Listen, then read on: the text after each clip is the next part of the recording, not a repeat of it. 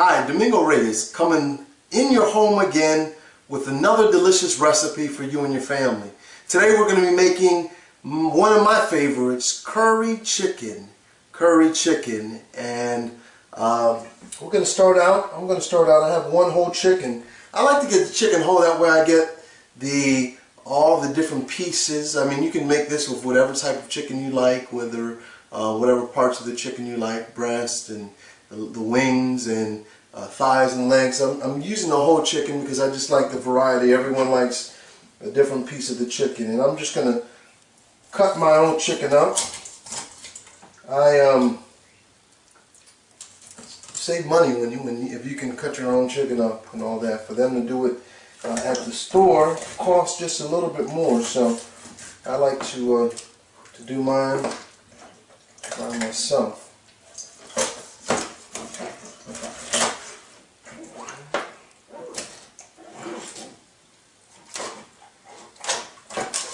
So we got my chicken. I'm going to cut that all up into different pieces, cut my wings off. And then what I'm probably going to do with first I'm going to take that back. Nobody likes back, so just take the back off. I'm going to cut the breast into 3 pieces. Throw all that into my bowl there, because what we're going to do is we are going to make a nice curry seasoning, curry marinade for this as well. So and what we're going to do is probably try to keep the marinade on there for probably about an hour or so or more. As you can see, many times I've already stated, for maximum seasoning, I mean, it would be great if you could do this overnight and you get a lot more seasoning out of that. I'm going to be making a pernil probably tonight. I'm going to videotape that as well, but it's going to be a 2-part. I'm going to do the seasoning first and let it sit overnight. That I definitely always let sit overnight, and then we're going to go ahead and cook it on tomorrow. But obviously for you, you're going to see both parts very quickly. But for myself, I'm going to let that marinate overnight. So I'm going to go ahead and clean up this cutting board and all that, and I'll see you back in a moment because I got to get all this chicken off. Alright, cleaned off my cutting board. Always important, especially when you're handling chicken. I mean, I do this for any type of meats, but so you avoid cross-contamination. Make sure you really clean your surfaces well, so you don't cross-contaminate your food. And what I'm doing right now is I have 3 cloves of garlic. I'm going to finely mince that.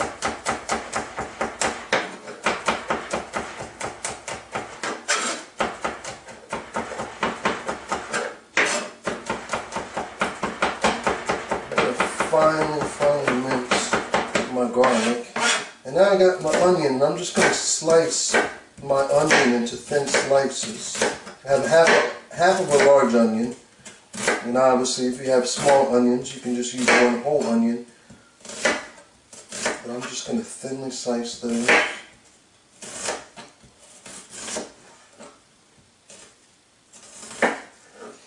Okay. I also have 1 green bell pepper. And if you notice, this recipe, or in today's shot, I've kind of given us a different angle today, so I'm just kind of testing things out. I'm new at this. Kind of different to talking to a camera. I'm home alone and just trying to cook, so I'm playing cameraman and everything, so I'm trying to figure out the angles that work best for what we're doing. And once again, if you've been getting some of these recipes and cooking them, or just really enjoy watching them, please let me know. Let me know in the comments section, so that gives me encouragement to continue doing this. Alright, so I've got onion, I've got pepper, green pepper, 1 green bell pepper, and then also I'm going to use a red pepper as well. Now, this is optional, of course. I just like the different colors. I love different colors in my food. If I had yellow, I'd use a yellow one as well. Now the other thing is, if you like it really spicy, I mean, you're going to get a little bit of spice depending upon the type of curry you're going to use. But if you really like a lot of heat, then I would suggest you throw some jalapenos in there, or some chili peppers, or if you're real bold, you can take some habanero peppers or Scotch bonnet peppers if you're really bold. But I'm not that much today. If it was for me, I would definitely spice it up and make it real nice and hot. But my family's not going to go with that. So, all right. So I've added all of those ingredients right there into my chicken, and I'm going to put in some curry powder.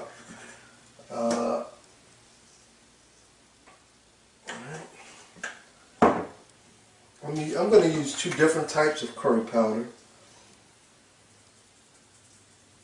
I'm using Badia curry powder as well as Grace curry powder.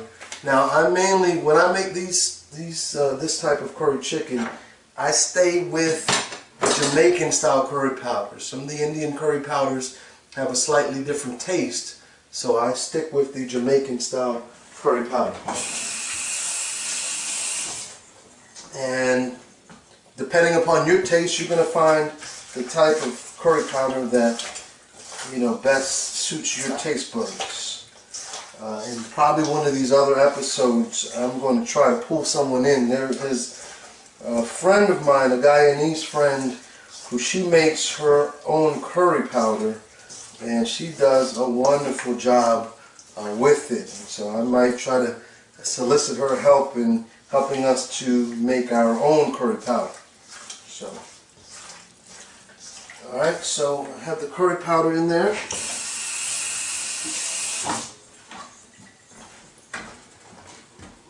And I'm going to add a little bit of garlic powder. I guess this is helpful so I can go right to my spices too. Some garlic powder. And this is optional as well, but a pack of sazon. Sazon Goja, I told you yesterday, if you were listening, I was out of it. So I went to the store and I picked up my sazon. This just gives it a nice little extra flavorful kick.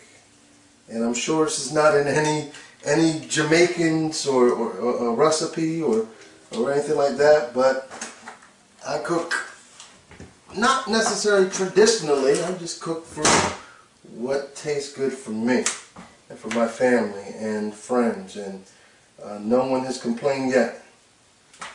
So if you're a traditionalist, I'm not cooking traditional curry, but I try to take the recipes and put my own little spin on it. Oh, and I'm missing some salts. I'm going to use some sea salt. I love sea salts, and there is a big difference in taste using regular salt and sea salt. Alright, so if you've been looking at my recipes, you notice I use my hands. I clean my hands, they are clean, but a good cook uses his hands. Now look at that. Look at that. Trying to get this angle in there well. Alright? So you see that? That's what you want. That's what you're going to let your chicken rest and sit in that marinade for at least an hour. And if you have time, put it away overnight, wrap it up, put it in the refrigerator, and let it sit overnight for maximum flavor. Alright, I'll see you back in a few minutes when we begin to cook this. I'm going to give it about a half hour just because of my time. I'm going to give it about a half hour. So I'll see you back in about a half hour. Alright. Alright, well, we're ready now to start cooking this. I have my meat that has been marinating for a while now, and now to that I have a hot pan, and I've lined the bottom with olive oil. And now what I'm going to do, I'm going to take this chicken and I'm going to add it right to it.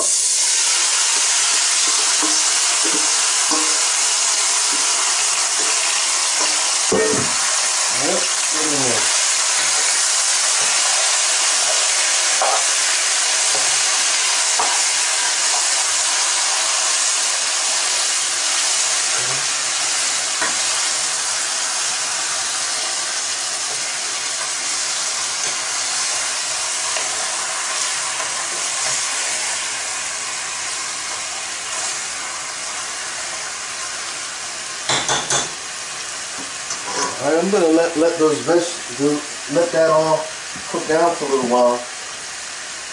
And what I did, I peeled some potatoes. This is gonna come in later on, but that's what you can be doing while you're allowing this to cook. I have 2 potatoes I'm gonna use, as well as 3 carrots that I'm going to use as well, and I'm going to put that in later on. But for right now,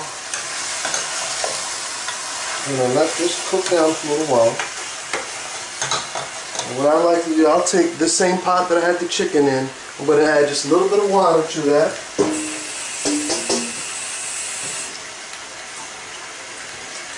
I'm going to swirl that around and get all the seasons that were in there. Now I'm going to add some water to that mix. And now I'm going to put my lid on. And I'm going to let that cook for probably about 20 minutes. So I'll see you back in 20 minutes. No, I'm going to do that too. Hey, we're back. And we're getting ready to now finish this curry chicken off. It's been cooking now for about 20-25 minutes. Now let's finish this off. Alright, so let's open that up and take a good look at it. Woo-wee! Looking good, looking good. Alright, so that chicken has been cooking real well. Now for the remainder of this cooking, I was cooking it with the lid on. For the remainder of this cooking, I'm going to cook it with the lid off. I'm going to start trying to reduce some of that liquid in there, and I'm getting ready to add a key ingredient, a can of coconut milk. Alright? Now this coconut milk, this gives it that knock it outside the park flavor. Coconut milk, leche de coco. You put 1 can of that in there. And as I said, what we're going to do is we're going to now let this cook without the lid on. Alright? So into that, I'm going to add a few more things. I'm going to add a little more curry powder.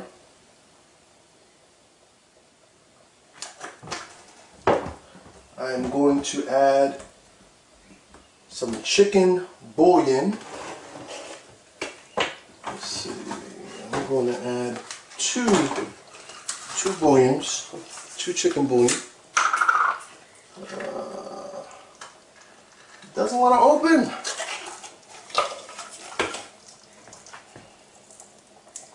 Two cubes. Usually I like to have the powder because it's just a little easier to work with. But I'm going to use what I have. Alright, and then after about another 10 minutes, we're going to come back and we're going to start tasting. Remember, key, to taste. Taste your food.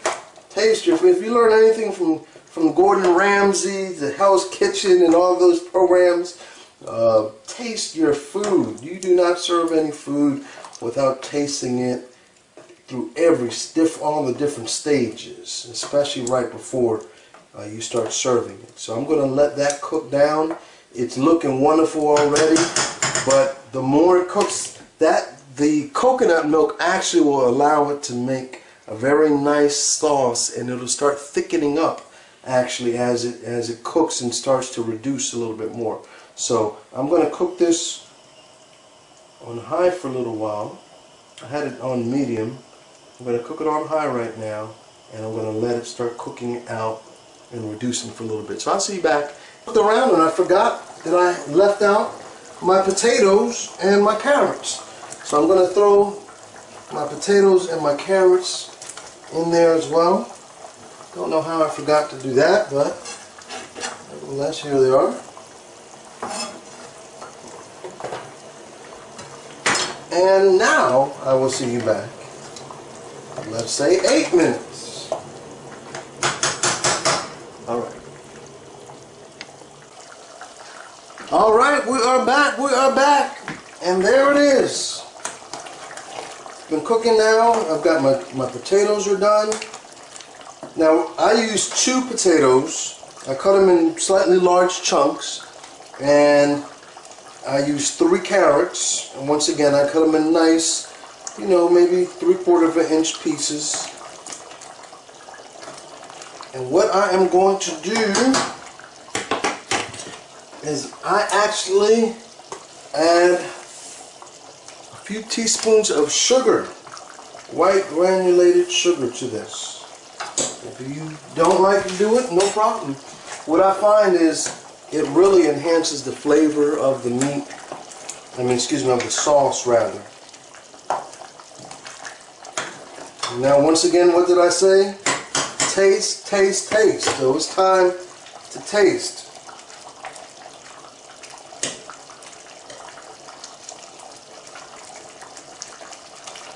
Mmm.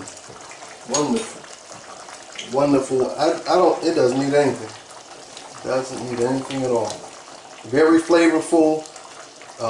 Like I said, the sugar really enhances that flavor once again. So I'm going to scoop up a plate. I have a friend that came by and he wants to taste test this for me. So I'll see you back in one moment. All right, we are back. There is the plate, the curry chicken. I'm serving it with white rice, and you could also serve it with a yellow rice if you'd like. I prefer white rice with my curry chicken. And here he is. Mr. Cedric Willis is going to be our taste tester. And you go on ahead and dig on in, brother. All right.